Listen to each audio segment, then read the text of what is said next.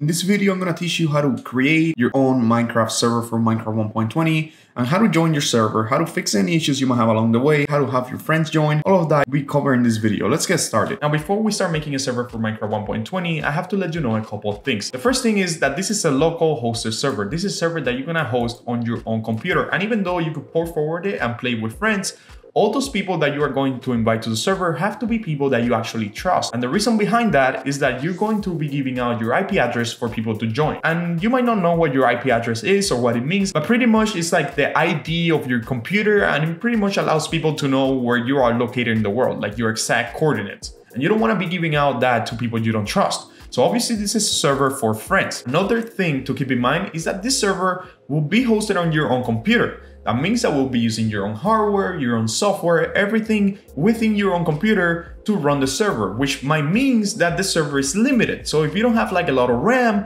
this server won't have a lot of RAM, meaning that having multiple people might be a struggle when running the server. And also, since it's going to be running on your own computer, you will need your computer on 24/7 for people to join. Okay, so if you want people to join at any moment, you're gonna need your computer on with the server running for people to join. Okay, now with that said, if you are looking to create a server where a lot of people could join and a server that you don't have to run on your own computer that could be open 24/7, well then instead of creating your own server, you could use something like Apex Hosting. Apex Hosting will create a server for you, be in Java or Bedrock, and this server will be open 24/7 and you will actually have 24/7 customer support. And of course, this is a server that is online, so that means that you don't have to run it on your own computer, and people could join without using your own IP address, which could actually put your computer at risk, right? So if you want to create like an upgraded version of your server, Apex Hosting is a great platform. And the amazing thing is that for those of you that use the first link in the description, as usual, Apex Hosting is giving you 25% off your first server. I wish that was around when I created my server with Apex Hosting. And before we move on with the guide, I have to let you know something that I love about Apex Hosting, which is actually the factor that made me select Apex Hosting as the affiliate for this channel. And that is the fact that you could access the server console through your phone really simple, meaning that you could be away from home and you could kick out people from your server, you could change the server settings all from your phone. So now that you know this information, it's time to start creating the server. The first thing you want to do is click on that second link in the description, which will bring you to, of course, our written guide on how to download and install a server. You can read through the guide and look at the screenshots, but if you just want to follow along,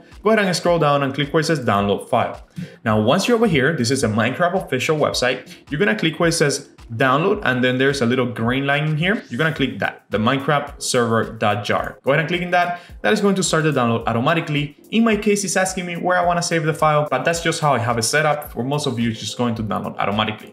Now we have to wait for that file to download. And while that file is downloading, I do want to show you something in our guide. If you look at the requirements in our guide, you can see that any server above 1.16.5, and that is referring to the Minecraft version, will require you to have Java 17. So that is something to keep in mind. If you want to install a server for 1.20, you will need Java 17 on your computer. Not to worry, because I'm going to teach you how to do that later on this video. So let's get back into downloading the server. As you can see, we already have the server file downloaded. In my case, it says server 9, but for you, it's just going to say something like server. I'm going to go ahead and delete that because I know for you, it's just going to say something like server, just like that. And once you have the file, you have to create a folder for the server. So let's go ahead and create a folder and name it 1.20 server, right? That's what I'm going to name it. Now, all you have to do is drag and drop your server.jar file into this folder. Now, once you open the folder and you put your server file in there, all you have to do is create a new text document. So go ahead and click on new, right? Right click new, create a new text document and go ahead and open it. In this text document, what we're going to do is go back into the Minecraft download website for the server file. And we're going to copy this blue line in here. Make sure you copy this whole blue line in there, right? Go ahead and click Ctrl C, copy that blue line, and then paste it within the text file. As you can see within the text document, we're gonna paste it in here, and we're gonna change the name of this little Minecraft server.jar into matching our file that we have in here. As you can see, our file name is server.jar. We have to make sure that it actually says that in here as well. So as you can see, now it says server.jar, as you can see, and now we have the matching name. Now, the next thing that we have to do in here is set up how much RAM we want to allow our server to have. In this case, the default setting is a gigabyte of RAM. As you can see, it's 1024 megabytes, which is a gigabyte. But if you want to do something like 4 gigabytes or 5 gigabytes, you just have to change this number to like 4, right? Let's say that we want to do 4. I actually recommend that you change it to 496, just like this. Just put it at 4096. There we go. and that is 4 gigabytes of RAM. I do recommend that you inspect your computer and know how much RAM you have in order to know how much RAM you want to allow your server to have. In my computer, I have 64 gigabytes, so I could allow easily my server to have 4 gigabytes. As a matter of fact, I could give it 8 or 16 gigabytes of RAM, right? So that is something that you have to find out yourself. Once you have that in there, go ahead and click File, click Save As, right here. And then in here, we're gonna type the following in the file name. We're gonna type run.bat, just like that, run.bat, and we're gonna change the file type into all files, and then click Save, right? Go ahead and click Save. And as you can see, we now have a run.bat file. We could actually delete this new text document. We could delete it now, and we should have the run.bat file. Go ahead and double click on that. And that is going to start running your 1.20 server in the background. Just give it a second. As you can see, it's creating a lot of files, and the installation of the server should stop by itself after a little bit. And a file named ULA should appear. As you can see, we have a ULA file. That is a ULA file that we have to accept. We have to accept the terms of the ULA, meaning that we have to change the ULA equal false to true. So all you have to do is change the false word to true. Make sure there's no spaces after. Click File, click Save, close that, and then rerun the server by clicking the run.bat file. Now, before we do run the server, I do have to let you know that if you had any issues running that BAT file earlier, that is because you have the outdated Java version. And at the end of this video, I'm gonna show you how to download and install Java 17. So watch this video until the end. Right now, we're just gonna run the server for those of you that are having no issue, but for those of you that are having some issue, stay until the end, okay? So let's go ahead and click on run.bat, and that should start the server, and the server should start running with no issue. As you can see, it's preparing the spawn area. Pretty much our Minecraft 1.20, as you can see, this is a 1.20 server. If you look at the top, we actually have to wait for the server to be created in order to check the top. This is a 1.20 server. As you can see, this is a 1.20 server file. And yeah, we have created a server. Let's go ahead and stop the server. In order to stop it, all you have to do is type stop. There we go, and we have stopped the server. Now we just created a Minecraft 1.20 server, but now a couple questions come in mind, right? How do you join your server? How do you invite your friends? And also what to do if you had any issues installing the server.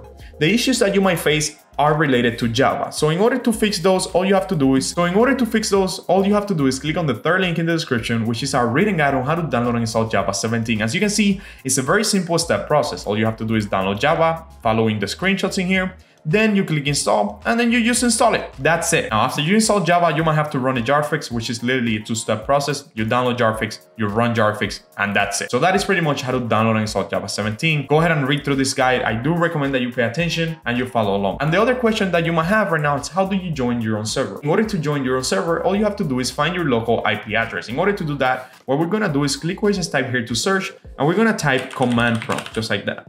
Go ahead and open your command prompt, and once your command prompt is open, all you're gonna do is type ipconfig right here on this line. Just type ipconfig, just like that, and then press enter. That is going to give you some information about your computer and your internet connection. All you have to do in here is look for a line called IPv4 address. As you can see, I have my IPv4 address in here.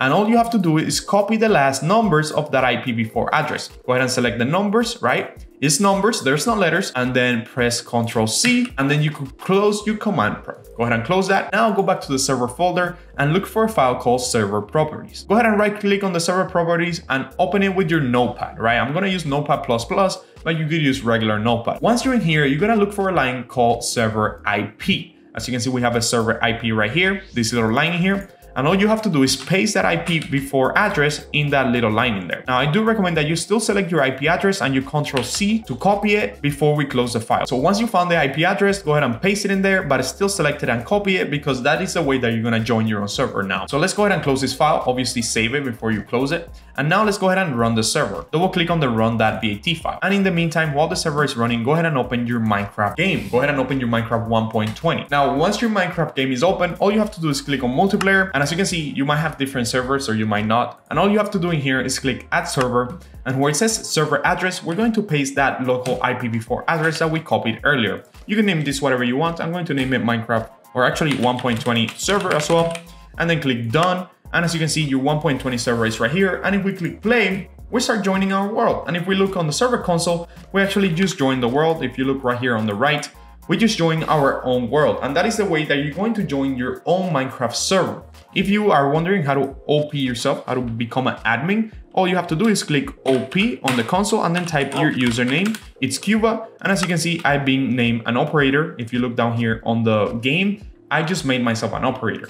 Now, the other question that you might have right now is how to have your friends join your own server. In order to have your friends join your own server, you need to port forward the server. And lucky for you, we made a video on how to port forward the server, which should be coming up right now on the screen. And I do recommend that you go watch it right now so you can have your friends join your server. So yeah, I'm gonna leave that video there, and I hope you enjoyed this guide. So make sure you watch that video right now to have your friends join. And yeah, what are you waiting for? Go watch that video right now.